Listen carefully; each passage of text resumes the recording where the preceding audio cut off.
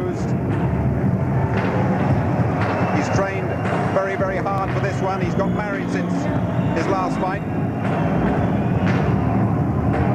But he has hardly been out of the gymnasium. His wife Sue tells me will be here at ringside. All thoughts of a Hodkinson fight are dismissed now. I expect that's the only plan he has, is to try to rough McMillan up. I think it's going to take a special fighter to beat McMillan. I don't think Palacio is special, but I think with all the experience he has, surely he can at least stretch McMillan and force a good performance out of him. That's all I'm hoping for. I can't really see him beating McMillan. He knows his way around in the market, doesn't he? He came in 411 rounds he'd boxed before this one. Yeah, McMillan's nice and calm with the hunter's patience of a good champion, just trying to pick his shots, take his time.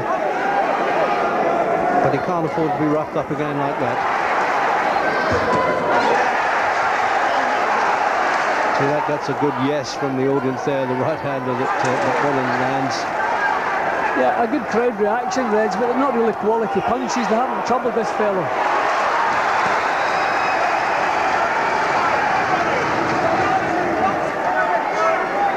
So when he sets about his task, he puts all his heart into it.